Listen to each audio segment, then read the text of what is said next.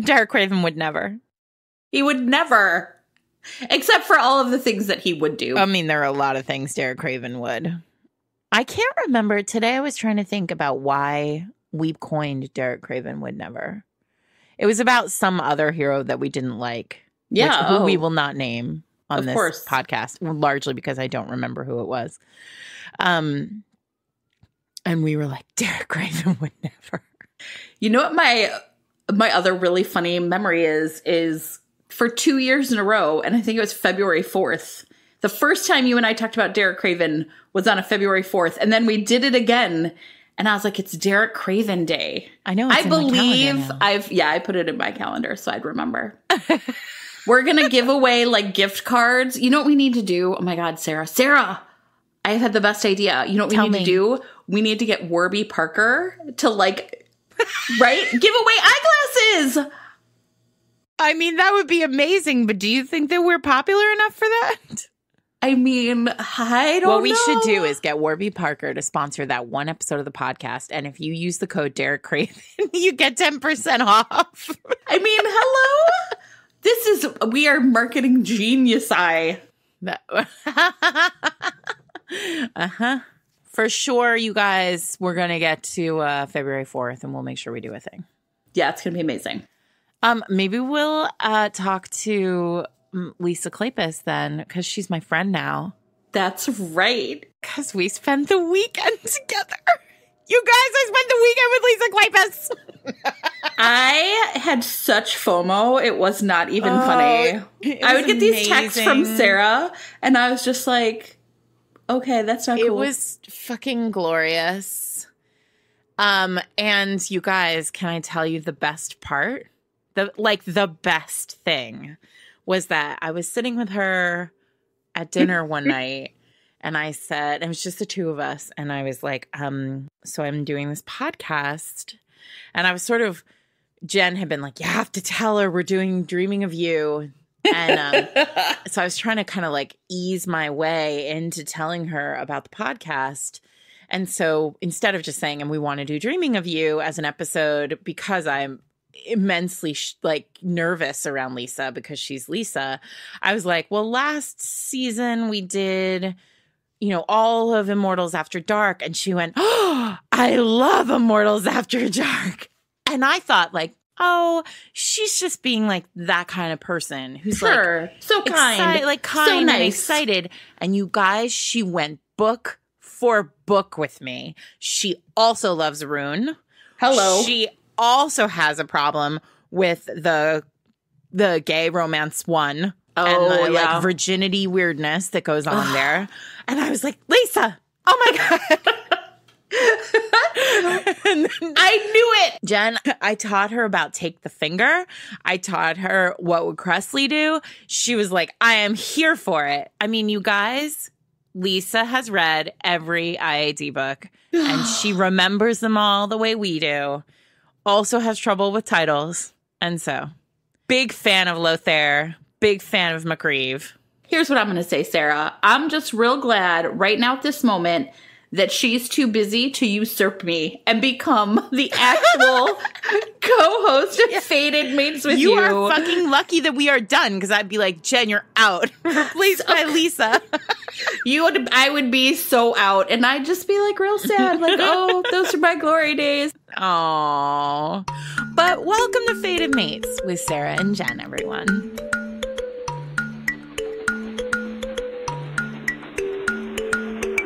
It's season 2, and we're beginning our deep dive episodes this week with Lisa Kleypas's Dreaming of You, the first book that blooded us. Though not the first book in time that blooded us, but the first book that blooded both of us. Yeah, well, and that I think also our friendship. So I'm going to add that in there too. I think that's why it's a really good place for us to start. Right. Well, we knew we loved each other. Well, you knew you loved me, I think, when I tweeted, there are two kinds of Lisa Kleypas heroes, those who think Derek Craven is the best and those who are wrong. And every time you retweet that, people get so mad in my mentions. And I'm sorry, you guys, but it's time for you all to appreciate your own flaws And it's just the way it is. We all have to be wrong sometimes. We have a lot to talk about today. So much to talk about. This book was published in 1994 by Avon Books. Thank you, Avon. It was edited by a woman named Ellen Edwards, who also edited Lord of Scoundrels and a bunch of other big books in the 90s, including, I think, Gentle Rogue, and possibly The Black Lion. Wow, that's amazing. I'm going to check with Avon and we'll put it in show notes. But Ellen Edwards was a big deal back then, and she edited. I mean, she clearly had a sort of the eye of a genius because a lot was going on. Oh, and Susan Elizabeth Phillips, I think, back in the day. Huh. So I think, a lot was going on, and she could just tell. She could tell when a book was gonna hit. Interesting. The zeitgeist. Does one hit the zeitgeist? I don't know if anyone intends to hit the zeitgeist. I think it just like magically happens. But yeah, I'm really interested in one of the things you said last week. And so I wanted to remember it is you had sort of said like, a lot of big books come out in this like couple of years. Like Lord of Scoundrels is 95, I think, right? And 94, 95. Yeah. So, and you were kind of like, I think it has something to do with what's happening then.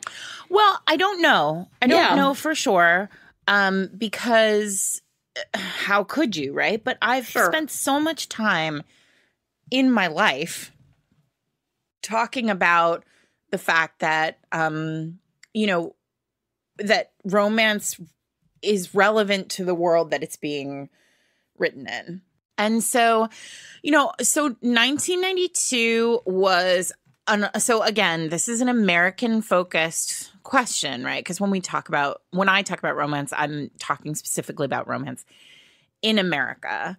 And I think that there are some interesting things here. One, 1992 is an election year. It's a Bill Clinton election year. Yep. Oops, sorry. I just apologized to my microphone. As one does. Anyway, it's a Bill Clinton election year. And if the books are published in 93, 94, 95, that means they're all being written sort of on the heels of the Clinton, the presidential election. So, which I don't know if people remember, but I do because that was, I believe, the first. You're very old. I'm very old. I'm pretty sure, you guys, I think that's the first president I voted for. Was that election? Because that feels right. My first election was 1996, Bill Clinton. So that makes sense. And I think the thing that I really remember, all the allegations about his sexual, like his cheating and his affairs, and it's not clear to me like which election it was, but like the national conversation about whether or not you could be like a powerful man who had this like kind of tawdry background and whether or not that was disqualifying. And certainly on the heels of Anita Hill, which would have been mid 80s, which I was really too young to kind of like take in the same way. I was aware of it, but it didn't really impact me. Mm-hmm. So I don't know. I mean, I think that whole conversation just felt like really on the forefront from what I remember. Like, yeah, I mean, I do think that was later in the game. Okay.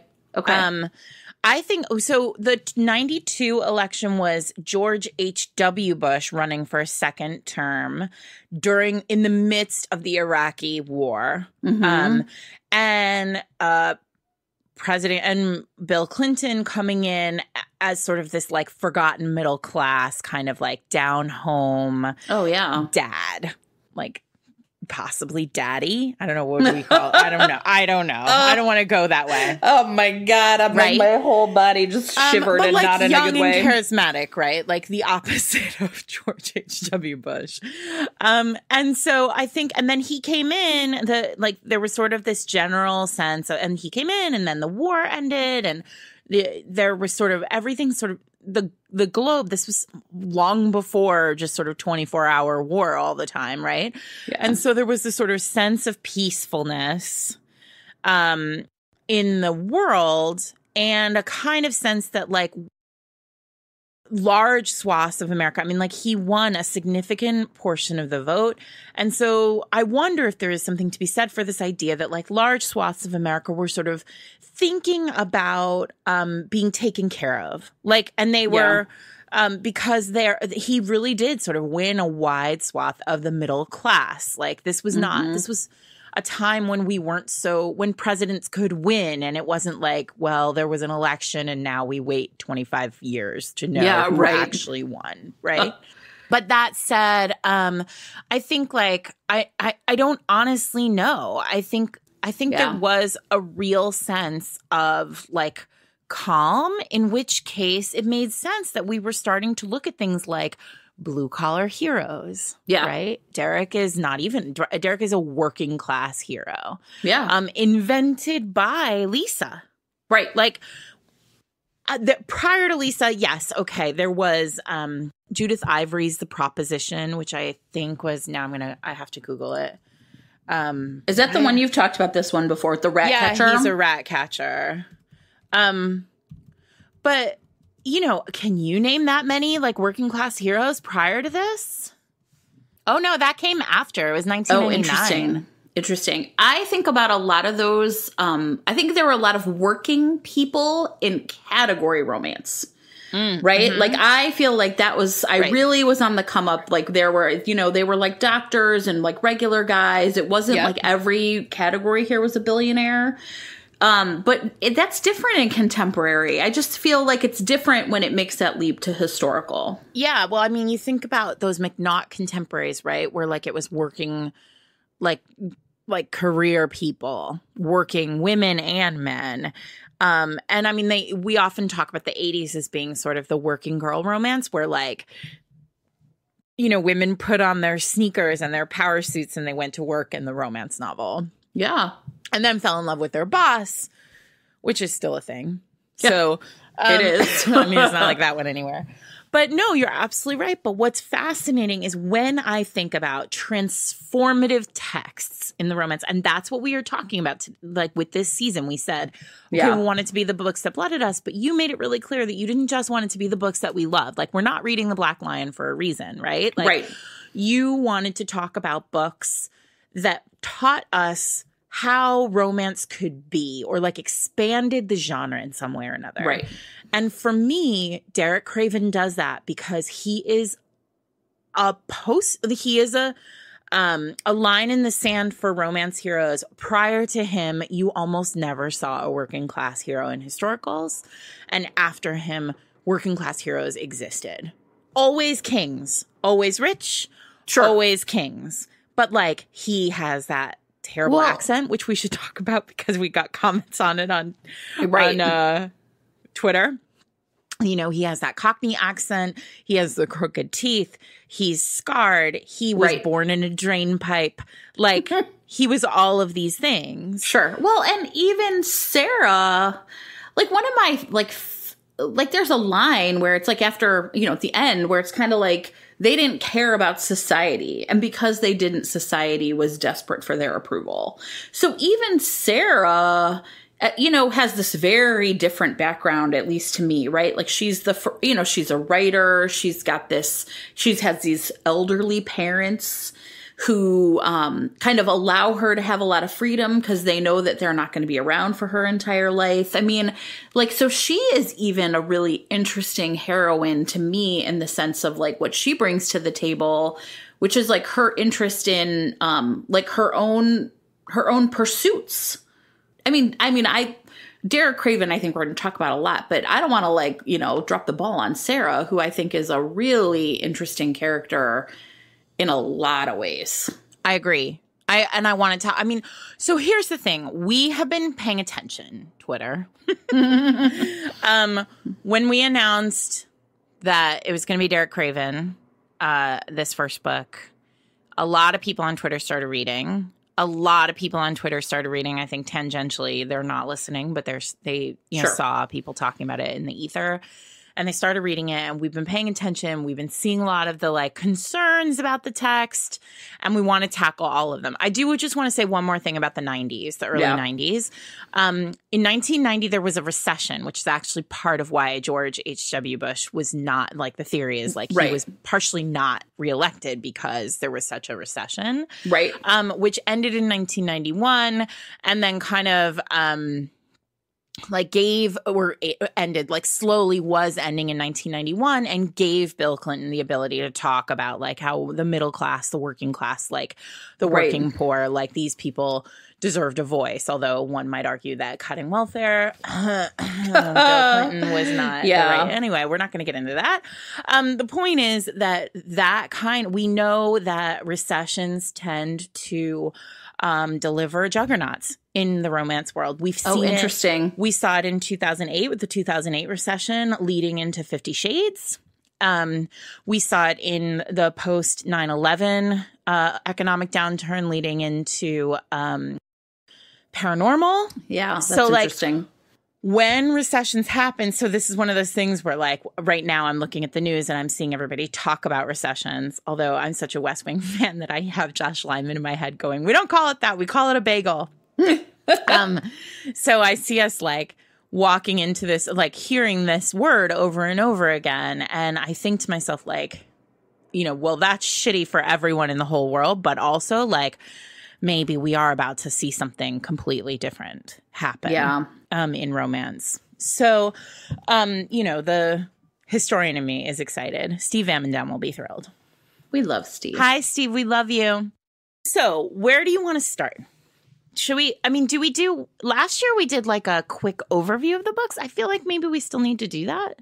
Okay, sure. That makes sense. Okay. Who is Derek? Me is Derek. Derek. Derek? Is it Derek? It's Derek. Derek? Derek. Derek. Derek. So Derek Craven is our hero, and he is, as Sara said, born in a drain pipe, but like is now a self-made man. And he runs the essentially premier gaming establishment in London. And every wealthy man wants to gamble there, and every beautiful woman wants to like drink there. Although, of course, not like the good ladies. And at the beginning of the book, he is being chased down an alley in, I don't know, the Rookery, probably some terrible part of London, right, at that point. And he is attacked by some folks who like slash his face, and he thinks they're trying to kill him.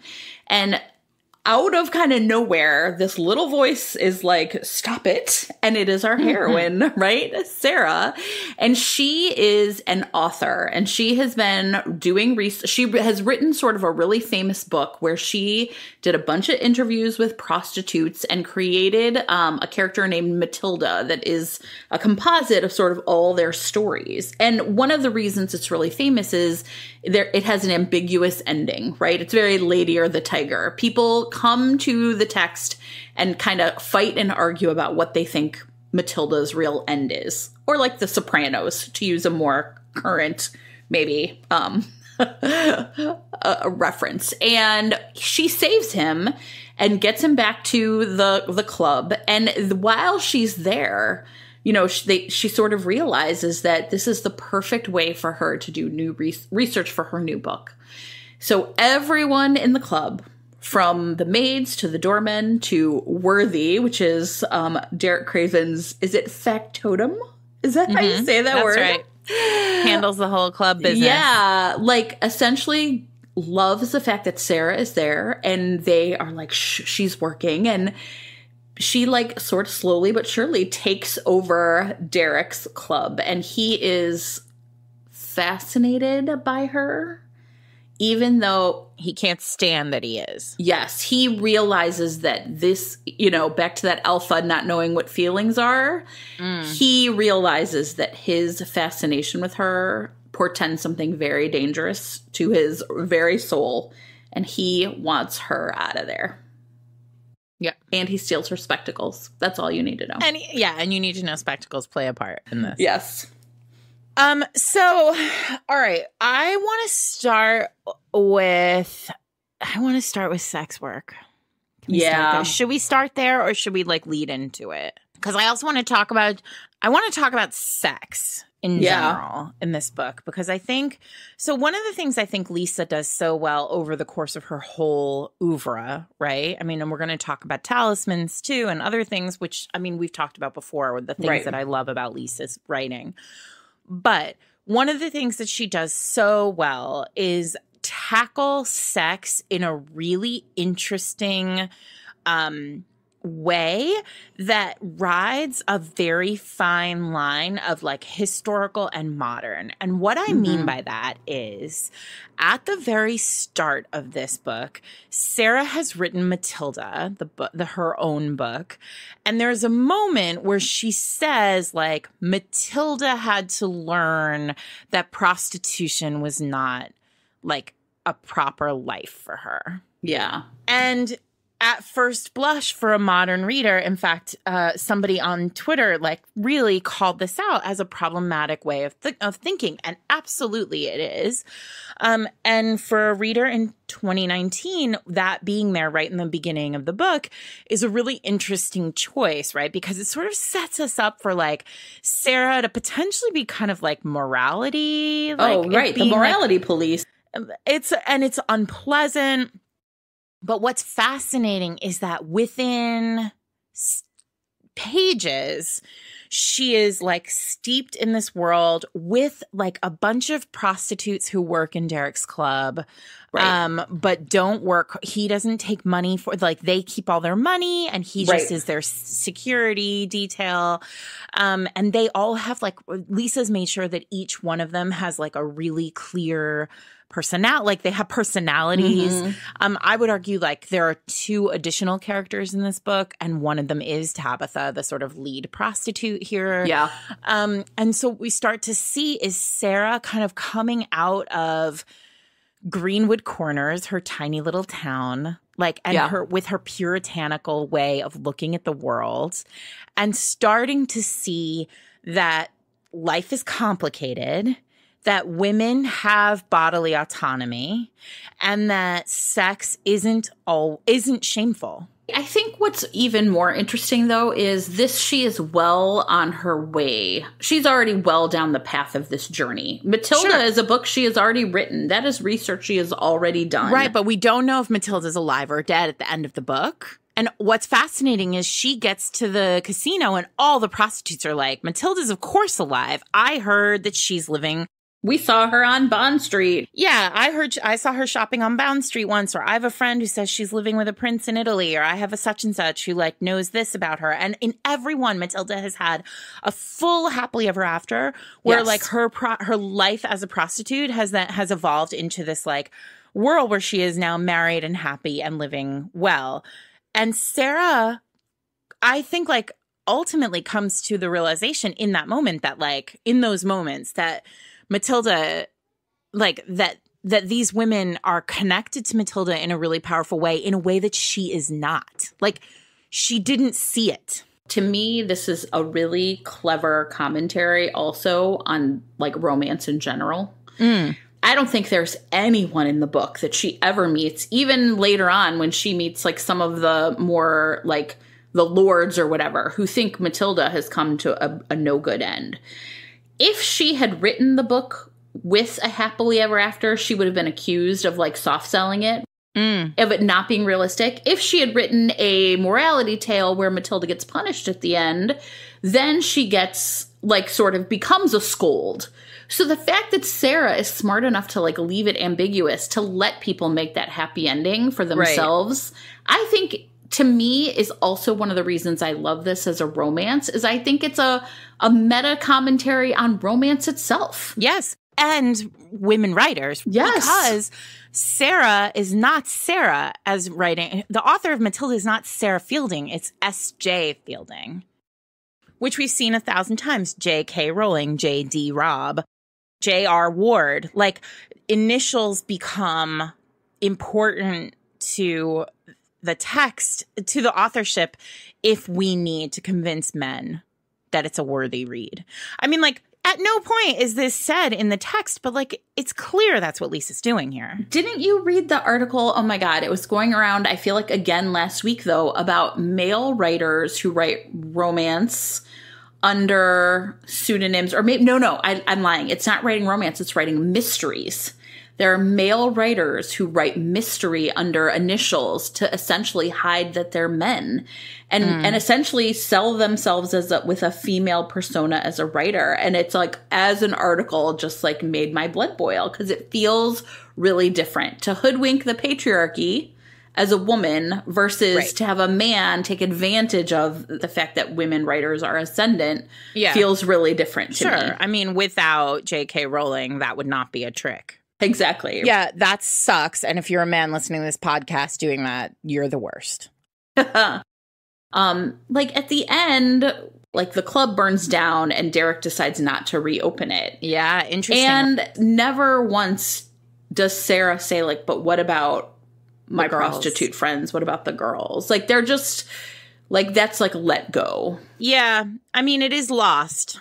Yeah. It's lost. And I mean, I don't love it, but it's lost. I mean, like the end of this book is really interesting because there is this sort of moment where, because the casino does not get rebuilt. And it's fascinating because ultimately readers of Lisa know that there will be a second casino that comes to pass here. Ivo Jenner, the villain, the, halfway villain of this play, of this particular book, still has his casino, and it will become integral to Devil in Winter. So Lisa doesn't leave casinos behind. No. Though in this case, like Derek does, and it's worth us sort of coming back around to it maybe after we've had some of these other conversations, because maybe we'll have more thoughts about why that is. I actually don't think it's complicated. The whole entire framing of Derek as a character is that because he grew up with nothing, he always wanted more. He wants more, and now he doesn't need more. He doesn't need more anymore. She's everything. Yeah. Except, of course, he does, because he needs to still be rich. So... Yeah, but he's doing, he's like building hospitals with his money now. Sure. Like that, the needing more, the having to impress people, the having to be in front of people, right? Like it's literally, we talked about like in that alpha, like last week, he is such a new man that he is the only father in all of London who carries his baby around and like notices all of her. I mean, sure. He is a different man. Different things are filling him up now. And he has a family for the first time. I know. So much. Derek Craven. He didn't have a name when he was born. He didn't know. He had to name himself. In the immortal words of Aaron and Clayton from Learning the Tropes, Derek Craven is king. God, yes, he is. Okay, but let's get into it, right? Because, I do want to say one other thing about sex, and then we can move on. Sara, at some point, and this is a really interesting choice authorially, right? So about halfway through this book, Derek sends Sara away. And about, 8 months pass? A while passes. I don't think it's that long, is it? I thought it was more like 8 weeks, but maybe I'm wrong. Oh, I don't know. I thought it was months, but we'll repair it in show notes. But and Sara returns to. So what has happened is she has spent the first half of the book in London, lurking, like skulking around in this casino, periodically making out with Derek Craven, falling like for the whole life, and like what initially becomes sort of just like fascinating research is now like something that she's really connected to, and she feels deeply connected to.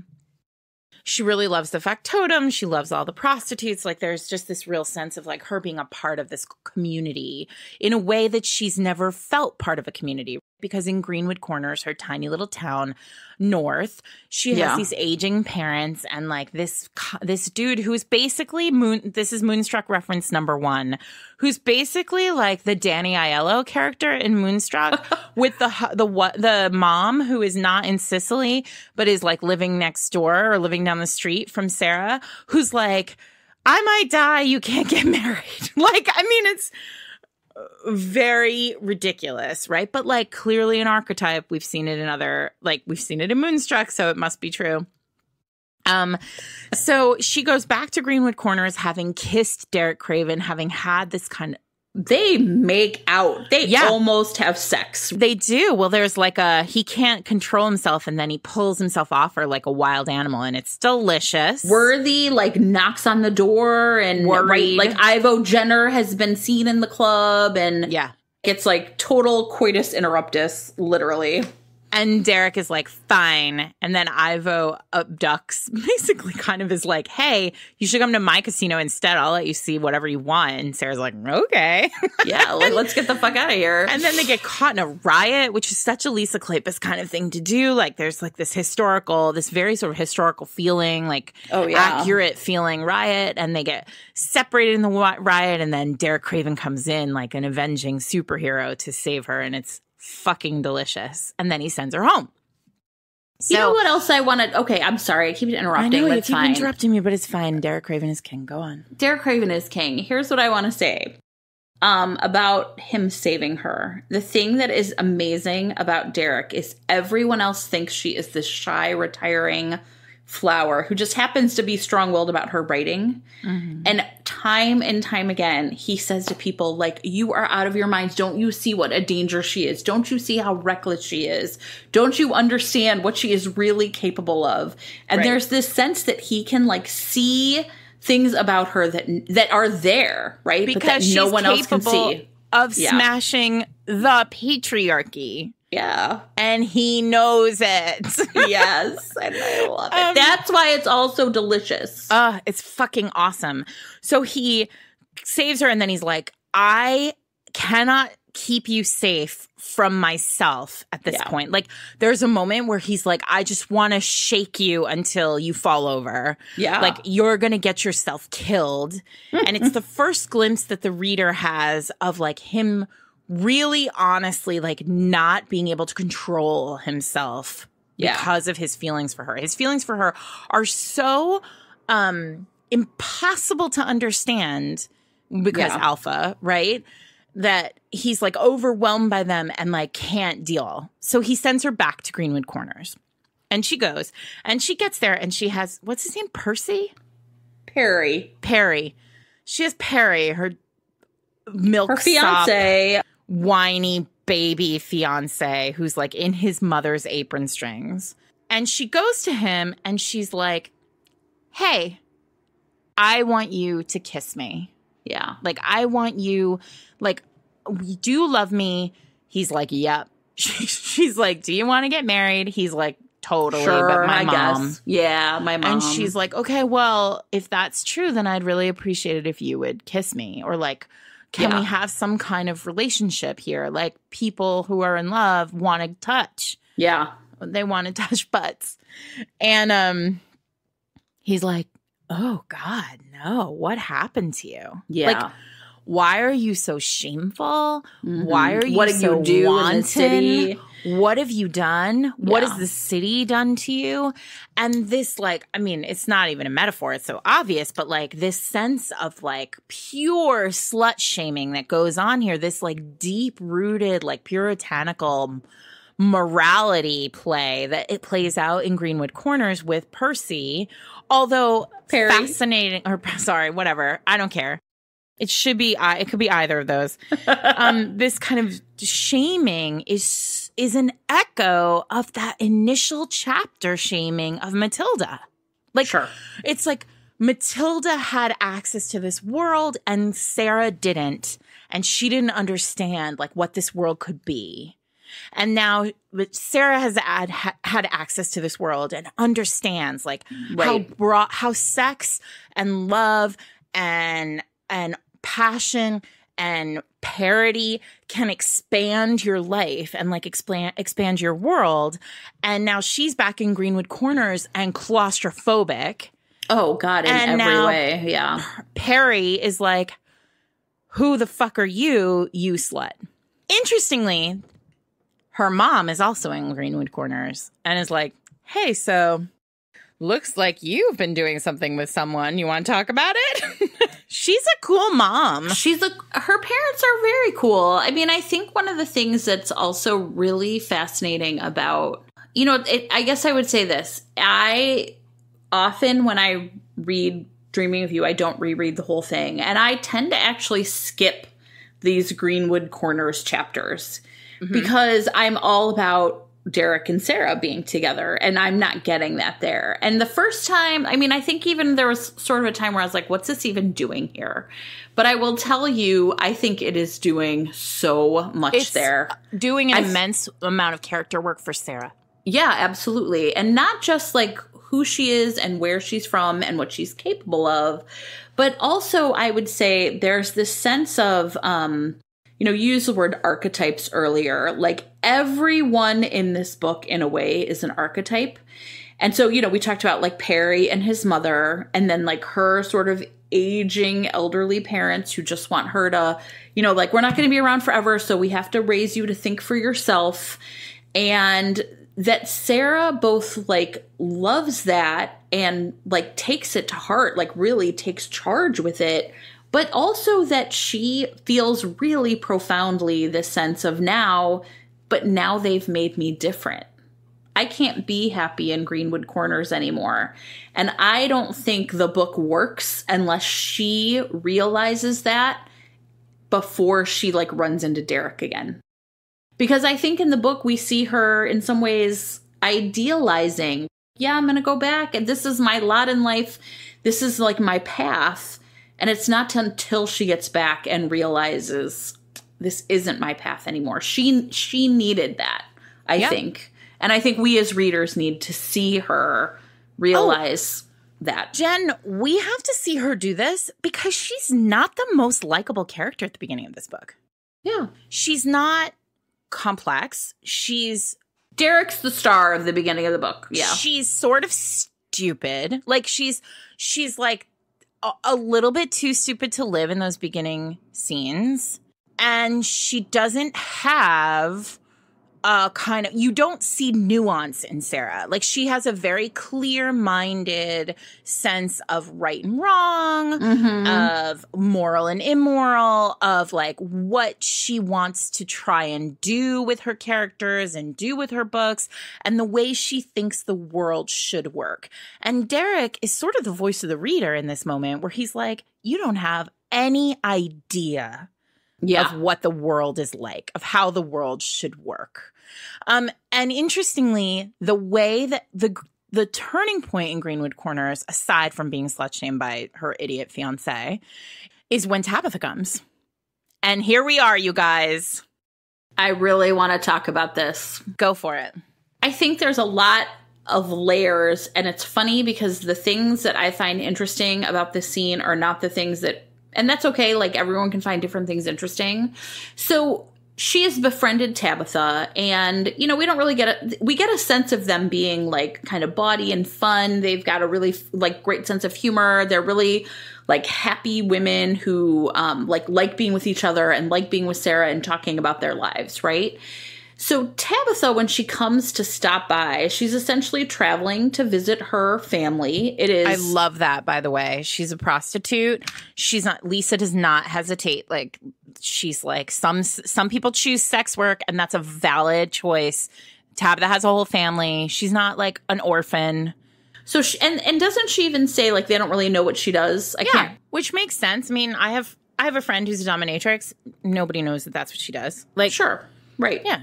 And that's shitty that that's how life is, but like, congratulations, that's how life is, everyone. Like, what I find fascinating about this scene is she comes, and to me, it was this like very finely tuned scene where both people have an agenda, right? But it's like, how are we gonna like, we like are, and this is like the real waltz of the book, right? Like, how are we going to enter into this conversation with each other and like tell each other what we want and find out what we need from the other one? Yeah. And Lisa even articulates that like on the page. She says like, Sara, we're deep in Sara's POV, and Sara's like, she wants to ask about Derek. She asks about every other person in the club. Yes. And then she wants to ask, but she doesn't ask about Derek. And then she gets the sense from Tabitha that Tabitha is sort of like doing a dance to get her to ask. And then she says, how is he? Right? I think is what she says. How is he? And what Tabitha says is she tells the story about, like, first of all, she sort of like soft sells it. He's furious. He doesn't really eat. He asked for the big knife. That's Moonstruck Yes. reference number 2. Chrissy. Bring me the big knife. Yes, that like actually says it. Oh my God. He's like cursing out like the fancy French chef. And Sarah's like, okay, but why did you come here? This mood has nothing to do with me. And Tabitha's like, it has everything to do with you. And no one knows this better than me, because it's well established at this point in the text that they actually are very similar in their coloring and in the, like, you know, their size. And what she then tells Sara is essentially that Derek came to her one night and made Tabitha swear she would never tell anybody. And he holds her all night and says, "Let me hold you, Sara. I need you, Sara." And she stops and she looks at Sara and says, "He was pretending to be with you, but he was with me."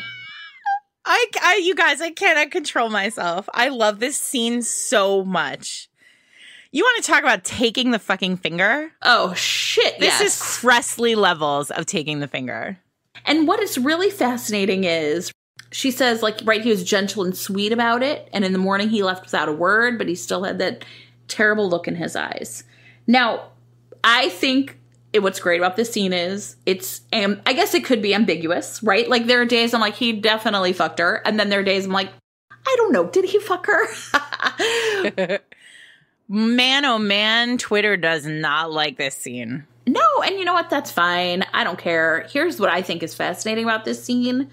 Is not that Derek did this, but that Tabitha came to her to tell her that. That is what is fascinating to me about this scene. Yeah.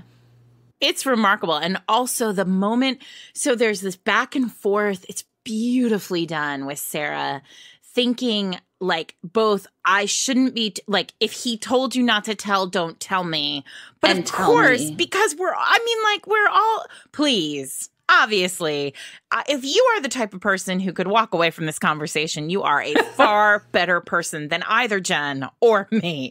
I mean, like, we all want to know, of course. I mean, here's my thing. I absolutely think he did. Yeah. Like, there is no question in my mind that he did, and I'm fine with it.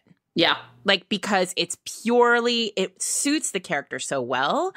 And here's what I will say. I got permission to tell the story. Okay. I had dinner with Lisa Kleypas this weekend. Of course I was like, Sara, you have to ask her. And I did. I asked her. And she said, because she's a genius, it doesn't matter if he did or he didn't, because no matter how he did it, the only thing that was important about that scene was the softness of it. Like, if they had sex or they didn't, the softness and the gentleness and the pretending that the tenderness was the only thing that mattered. Like, if there had been sex, it just would have been an act. And I think, and she actually said she doesn't know, that she goes back and forth, and that She's more like, it, like, some days yes and some days no.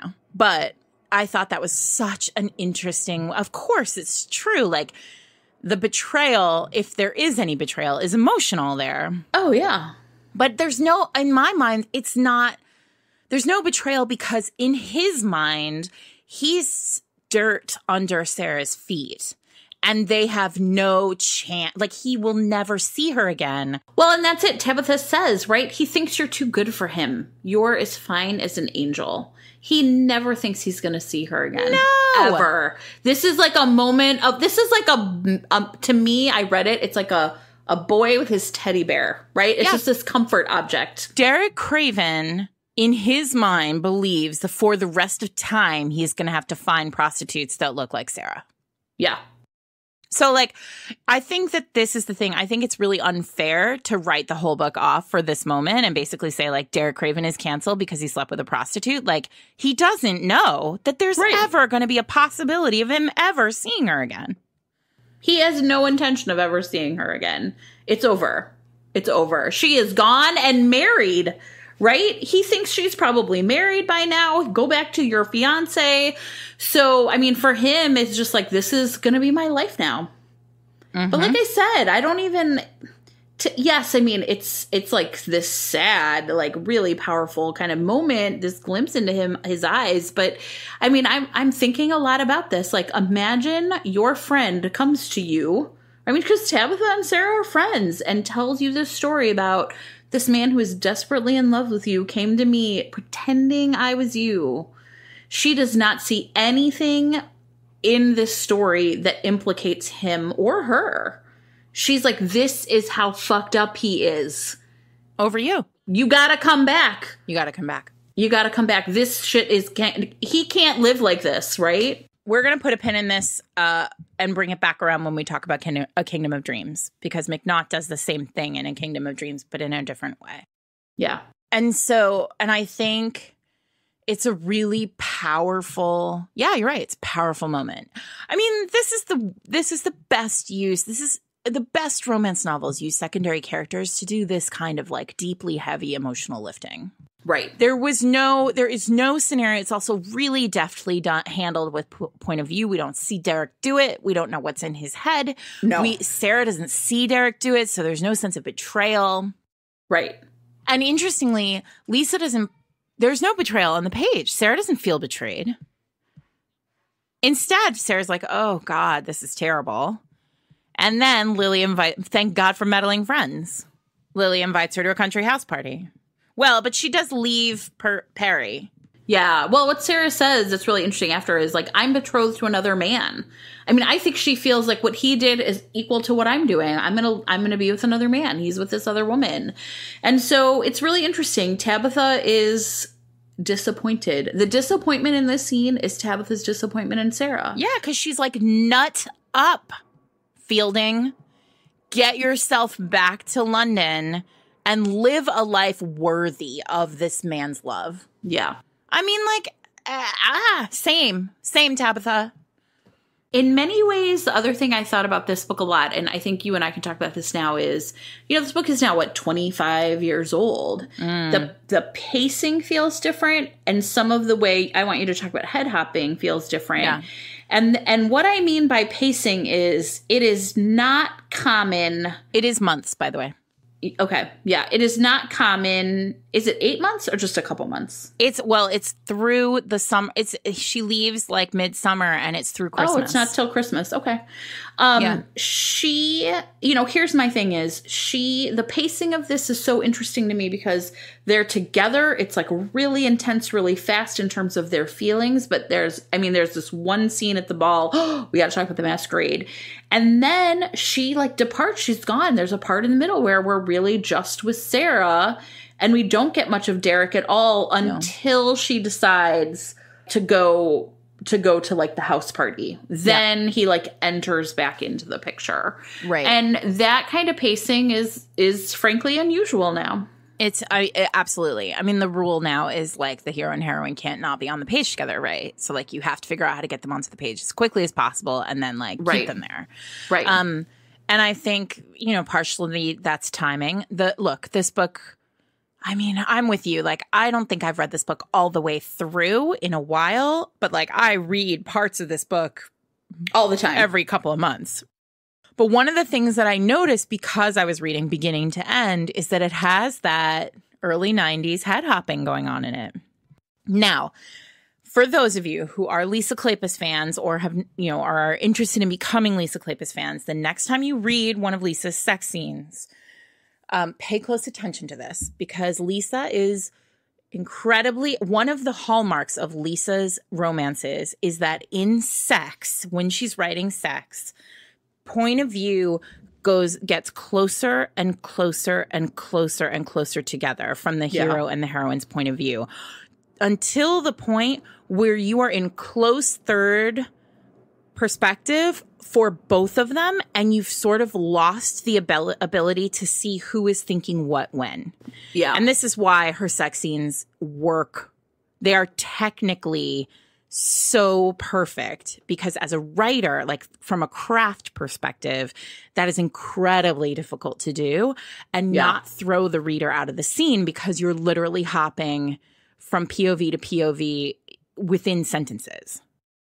Now that I've said this to you, the next time you read a Kleypas sex scene, you will notice that this is what is happening, and it's magnificent to like unpack from a writer perspective. That said, this book head hops a ton. Sentence by sentence even. It is common now. We talked about this. Paragraph to paragraph. Chapter by chapter, right? Like you have a chapter from the hero's point of view and then a chapter from the heroine's maybe, right? Cressley's books, my books, most modern romance novels written in third person do this thing where you exchange the POV transfers back and forth. So it's one scene from the hero's perspective, the next scene from the heroine's perspective, back and forth, like a tennis match. Sometimes it's like 2 chapters if you need to stick with the heroine for a longer period of time or the hero for a longer period of time. But generally it's sort of back and forth and back and forth. When books are doing a kind of different kind of thing, there's an Anne Mallory book where you're in the hero's point of view for like 7 or 8 of the first chapters, and then you switch to you sort of notice, like you would notice as regular romance readers when the POV is doing something different than what's common, which now in 2019 is that back and forth, the volley. Even in first person. And you know what was interesting is I read that book All Together by Brill Harper, which is about a menage, a threesome. And the first third is from the heroine's point of view, and then the middle third is from one of the men, and then the last third is from the other. And it was fascinating because it's not at all what I expected. Well, you know that was released in 3 parts, right? I don't think I knew that. Okay, that makes sense then. Okay. So, but I think like the point here is that we are not used anymore to the idea of like head hopping happening like within paragraphs. The person who is most famous for this is Nora Roberts, who continues to head hop. She head hops within paragraphs, within pages. And the J.R. Ward? I mean, I don't know. I would have to go back because I would have told you Lisa Kleypas didn't head hop. But it's 1994, and Dreaming of You is head hoppy. Like, we go from Derek to Sara to Derek to Sara. And the way that, the best way to explain this for those of you who aren't writers is, you'll know the point of view of the character you're in when you see their feelings on the page. You know, like she was hot with embarrassment and said blah, right? He looked across the carriage and saw her and thought X or whatever, right? Because if she's hot with embarrassment, the hero doesn't know she's hot with embarrassment. The hero might say he noticed that she was flushed and wondered if she was embarrassed, right? But there's the language is such that like if the omniscient narrator is saying how the character is feeling, then you're in that character's point of view. This is called close third point of view. It actually was basically invented by Jane Austen. We'll put links in show notes about it if you want to learn all the nerdy stuff about this. But it's like the cornerstone of romance novels because that's how we get you emotionally. We dig real deep and like tell you how characters are feeling. What Lisa does is there's sort of a Derek sees Sara and thinks X. And then next paragraph, Sara replies thinking Y. And it's a really interesting and doesn't impact the book at all for me. Like the reader, it doesn't impact the reading experience at all in the way that, interestingly, it can impact my reader experience now in 2019. And I don't know if that's because of Lisa's skill, probably yes, or if I'm just like willing to dispense it because I've read this book 10,000 times. So many times, yeah. It's interesting. But I'm interested to see the other books that we've picked for the season and if they do the same thing and how that reads to me. Yeah, I feel like what's especially interesting about it to me is, you know, the sense of like pacing again. And we talked about point of view. I read a book where that was like a couple of chapters from the hero's point of view, or, you know, the heroine's point of view. And then every once in a while, a hero point of view chapter or like scene. And it felt like, you know, it's very difficult, I think, to carry off full development of the non-point of view character without spending some time in their head. Like, that's like the easiest way to do it. And so it's really interesting because in a book like that where it feels uneven, it feels like the author is, I mean, maybe this is judgmental and I'm fine with it. The book does not feel as accomplished, right? But in this case, it just feels like it's such a different narration style because it was a different time that I don't think she's doing it now because I just started reading Hello Stranger and it's not doing this. No, I mean, I certainly didn't notice when I read Devil's Daughter, which is the last book I read by her. So we're at an hour now, so I want to make sure that we hit the rest of our things. I want to talk about Joyce. I mean, we can't, the elephant in the room. Joyce is a problem. But I would also argue Perry's mom is a problem. I don't care so much about Perry's mom being a problem, and I'll tell you why. Because I actually think that archetype, that sort of mother of sons who refuses to, like, let her son go, is a thing that happens in the world. Like, there's a reason why Am I the Asshole on Reddit is filled with, like... like mother-in-law stories. Posts, right? So...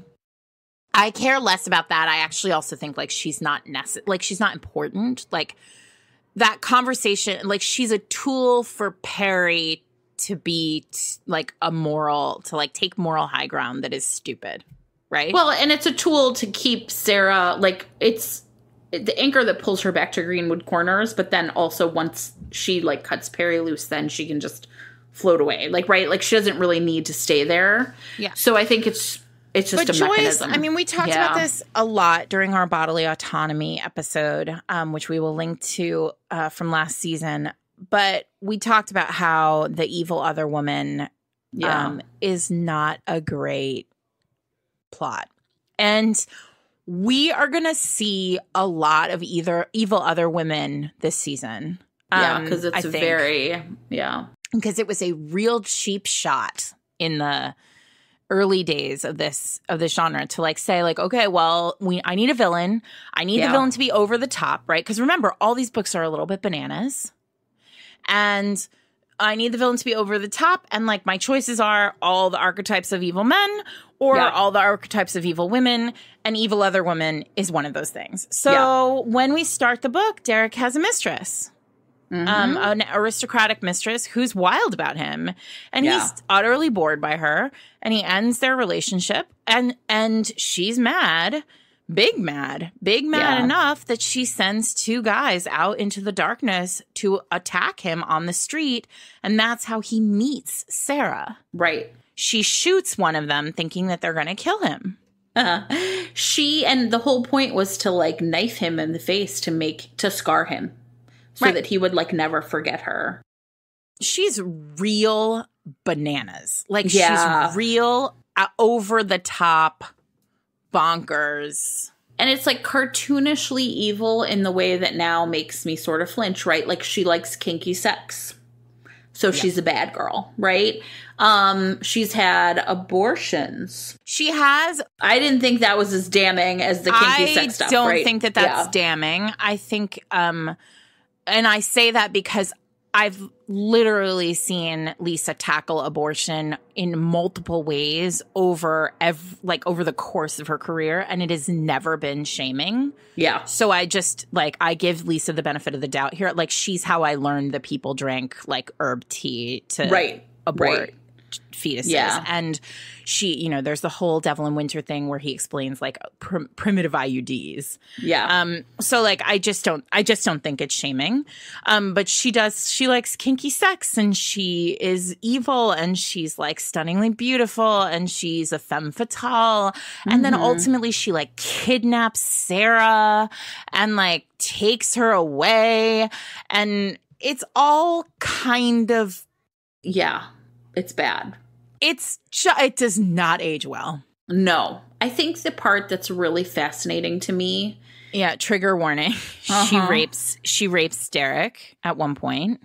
I think the part that's, like, fascinating to me is that she is given this pretty tragic backstory, which is she is married to a much older and terrible man when she's only like 15. Mm-hmm. And that he is the one who, it's almost like Dangerous Liaisons. I wonder when that book came out. It's like, or that book, obviously. No, I mean the movie. I'm like, as soon as I said it, I was like, that's stupid, everybody. I knew that the book's been around a long time. Definitely in the 80s. That late 80s movie, right, was like a huge deal. And it almost feels to me like the Glenn Close character. Almost, but more like, you know, he ruins that young girl, the Uma Thurman character. Oh, yeah. What would she be like in 10 or 15 or 20 years? She's going to turn into Glenn Close, right? Because of the way this man has defiled her for fun, right? Absolutely. I'm with you on that. It doesn't quite get there. Like you're No. I mean, I think you're right. I think Lisa is trying to explain, like give an origin story to this villain, but it's just hard. I mean, it's 25 years old and we don't think about women this way anymore. No. And here's the part that I actually think is the part that to me is the most damning. I mean, all that stuff is really terrible, but at the end, the way the Joyce problem gets fixed is they go to her husband. And he punishes her. And she is terrified. And he's going to like lock her up in Scotland or some shit like that. And I found that punishment, that sense that like, we know what turned her into her. And now we're going to like hand her back to him for like, right. That's the part that to me feels even worse is it's not just that she's this like cartoonishly villainous woman. It's the way that she gets punished is to be back in the hands of this man and she will never see society again. And I find that actually almost of all of it to be kind of the worst, to be honest with you. Because no one else in the book gets treated that way. I don't know. Sure. But like on the other hand, what are the other options for Joyce, who has tried to kill Derek, tried to kill Sara? Like, she's terrible. So, like, institutionalizing her, I guess. Yeah, I don't know. I mean, like, the other options aren't exactly better. Sure, kill her, like, I guess, right? I mean, it's hard because I do think, like, this is the one piece of this book that, one, doesn't age well, and two, feels like, but at the same time, feels really like a brand of the time. Like, God, yes. This is a book. This is one of those moments we said from the beginning of this, you know, when we introduced this season, we said, like, we're going to have to think about the time. And, like, in the late 80s and early 90s, like, this character existed in romance. Like, she wasn't questioned by readers. She wasn't questioned. I mean, no. I'm sure she was, but, like, she wasn't largely questioned by readers. She wasn't largely questioned by publishing. Like, she just sort of existed. And I might add, she still exists in media today. Oh, without a doubt. Like, you know, every evil comic book villain who's a woman has this kind of, you know, DNA. So, like, congratulations, romance. We cleared that hurdle faster than most places. Yeah. You know, the thing that I actually think about a lot, like going back to Bill Clinton, is at the beginning of the Clinton like sort of scandals. There's one woman in particular, and it's not Monica Lewinsky, and I'm trying to think of the name of the woman. I can see her face, long brown hair. Yes. Paula. Was that her? Okay, hold on. I'm going to look it up. And Paula Jones, right? Yeah. And wasn't, you know what? No, wasn't there a woman who was like a sex worker?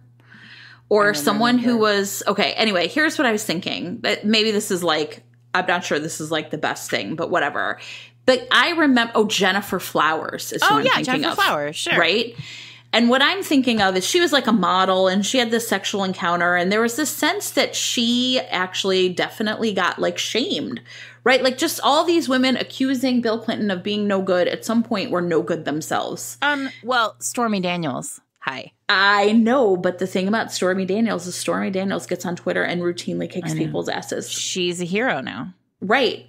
And that to me is like the big difference about like when I think about that character in like these presidential scandals, right? These cast offs of powerful men. I feel like that that continuum somehow feels like the one where we, like, you know, Stormy Daniels is now, like, someone I greatly admire. Yeah. Right? Like, she just calls that shit out all the time. Yeah. I want to talk about talismans. Okay. Well, you know what? You I have think something else. Well, I think it fits in nicely, actually, with the masquerade thing, because what I want to talk about is one of my favorite tropes in a historical is it's a masquerade ball. I have some little, it's like superhero shit, right? I have a little iPad. I've written this like 12,000 times. I've got something You can't tell who I am. covering my, and now no one recognizes me except of course, like, right. So, and I think a lot about this because it's so ridiculous on its face. I'm pretty sure if I just put a mask on and walked around, everyone I know would be like, hey, Jen. Right? So, and meanwhile, though, in a book where it goes on too long, where people don't recognize each other, I'm like, this is bullshit too. But there is these like magical golden hours. Yeah.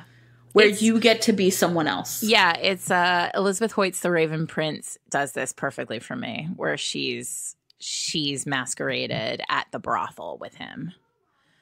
Yeah, no, I mean, it's magnificent. The mask, we should do a whole interstitial on masks because there's so much to say about them. It's but amazing. Yeah, this is perfect. This is actually one. So there are two versions of this. One is I'm masked and you don't recognize me. The other is I'm masked and you're the only one who recognizes me. Oh, God. And that's the one I really like. Where like he comes to her and he's like, you look fucking ridiculous. Everyone here is going to recognize you. Yes. Which is what my heroes usually do. But in this particular case, he doesn't recognize her, except he is deeply drawn to her. And he is like, who is that chick?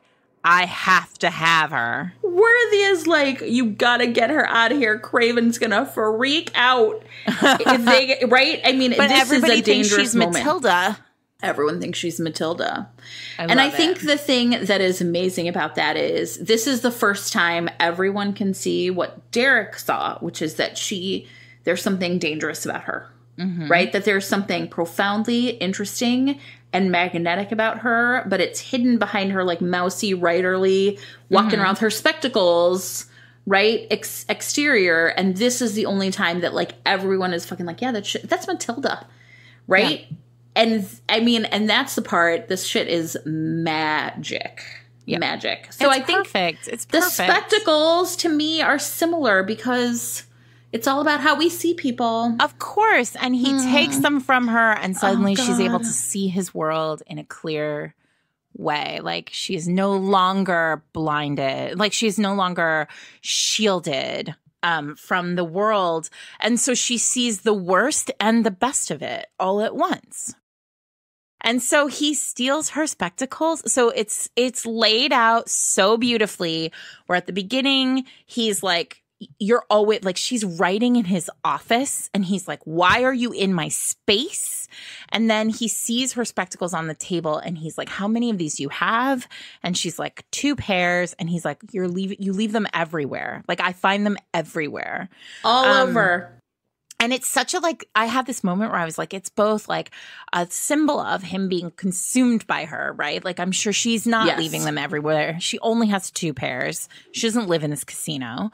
But also this sense of like real domesticity. Like how often does Eric say to me like, God damn it, Sara, like everywhere I look, there's lip balm, right? Like, and it's just, it's so domestic. And then he steals her glasses. And he keeps them in her pocket. It's the first act of outright thievery he had committed in years. Like stealing her heart. It's magnificent. And then he's got them. And then you but in classic Kleypas form. Yeah. He steals them. And then you forget. You forget. She leaves the gun on the table for an eternity until you have forgotten that he has them. And then Sara discovers them. And it's like dawn when it happens in the book. It's so magnificent because here you are again. And he's suddenly seeing her in like a way, and she's seeing him in this new way. Oh, yeah. And the metaphors are magnificent. And Lisa Kleypas does spectacles better than F. Scott Fitzgerald. Yes. Bam. Shots fired. There, fine. Put it on a T-shirt. That's right. I mean, hello. We're going to get Kelly to make a button with just spectacles. Derek Craven would steal your fucking spectacles.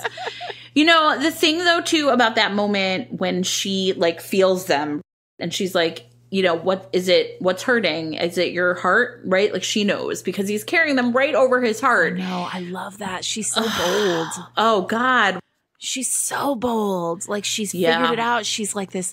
We haven't talked about the fact that she's like plus sized and like dowdy. Oh, yeah. It doesn't matter. Like, I know that you love me. I know you love me. You magnificent beast of a man. Yeah. Well, Derek and Craven's then, a king. Oh, God. And you know what, though? Like, this is where I think, and this is where, like, the Joyce, you know, he saves her. Joyce sends someone in to essentially rape her. It's a terrible scene. Oh, yeah. He saves her from this. He saved her from the riot earlier. He saves her from this now. And, you know, then there's, like, this, like, these machinations where it's like somebody's got to marry her. She can't, like, be this way. And I will say, it's fine. Like, obviously they're going to be together. And he says, like, delightful things like, I'm never going to get in the way of your writing.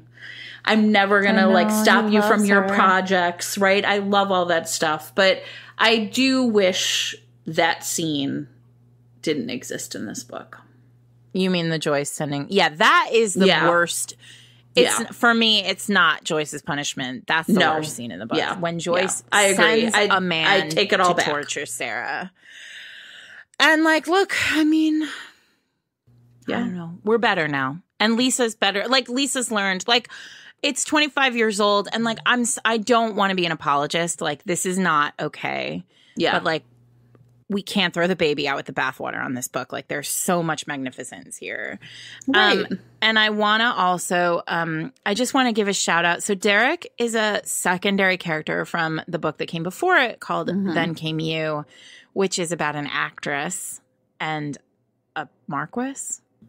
And, like, Lily is magnificent. Lily comes, and actually Lisa told me this weekend that, like, basically, like, she had just invented Derek as a foil for the hero of Then Came You.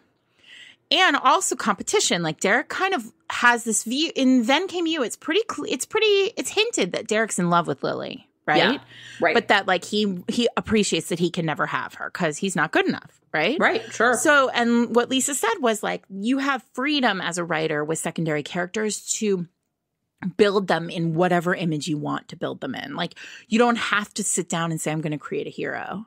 You just sit down and you create Derek Craven. Right. And then you set him, you know, you wind him up. And you set him loose in the book. And then by the end, he's haunting you. And that's what she said. She said at the end of that book, he was haunting me. Like, I had to write his book. And at that point, I knew I was going to have to convince my editor and everyone else that Derek was a hero.